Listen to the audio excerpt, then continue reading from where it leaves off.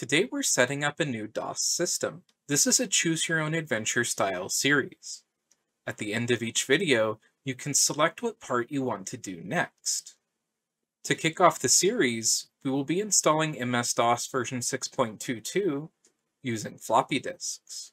To get started, we will need a set of MS-DOS installation disks, which we can acquire from winworldpc.com if you don't already have a set. Insert the first floppy disk in the drive and turn on the PC. The PC will boot to the welcome screen for MS-DOS setup. Press the Enter key to set up MS-DOS now. Setup needs to partition and format the hard drive. Press Enter to continue. The PC needs to be restarted. Press Enter to reboot. The drive will begin formatting.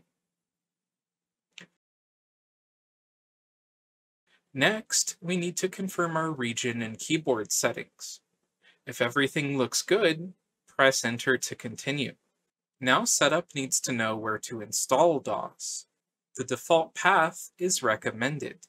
Press Enter to continue. Setup will begin copying files to the hard drive.